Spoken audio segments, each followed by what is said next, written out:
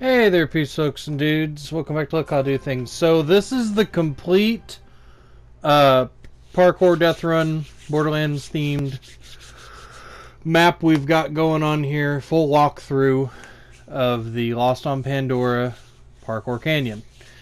So a little bit of it's, it's kind of a mix. It's a bit of a puzzle. It's a bit of, it's a little bit parkour, kind of death run.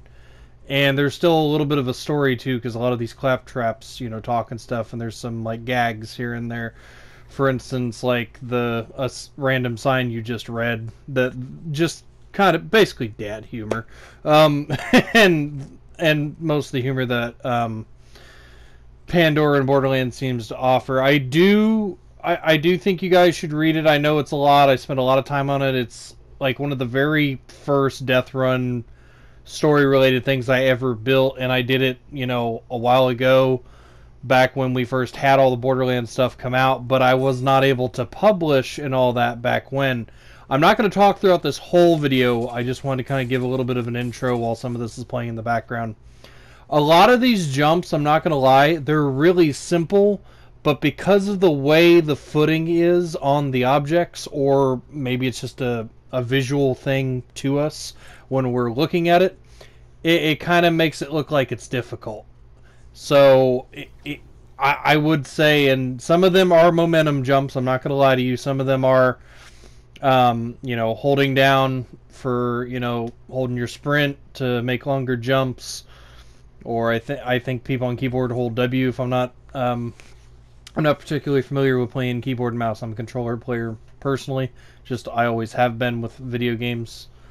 And yeah, so I hope you guys enjoy. Again, this is more of just a fun adventure parkour death run thing. It's not like hardcore in a sense. There are some jumps that are more difficult than others, but yeah, see, like this can, that can be a little difficult sometimes. And I'm not going to lie to you, originally all these wires and pipes that go through here, I had one that you had to run along, which I figured there was enough tight roping on certain objects, so I made it to where it was a little easier in the beginning, because I don't want it to get too difficult too quickly.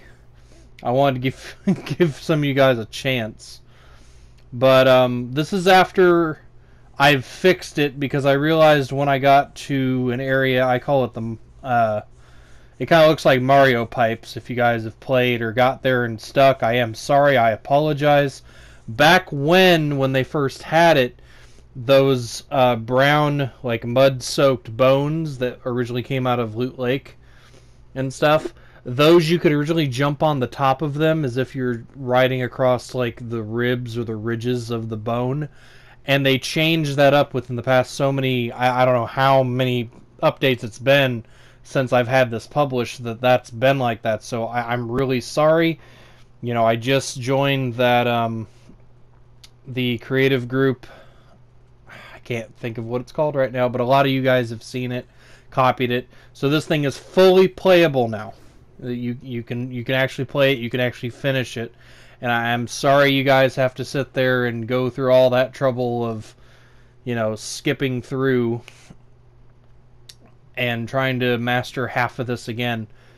But trust me, it's worth it if you were already in it for the story and the laughs and the gags. For instance, like this that I ended up throwing in there just as a joke, so you can kind of see the overview of everything.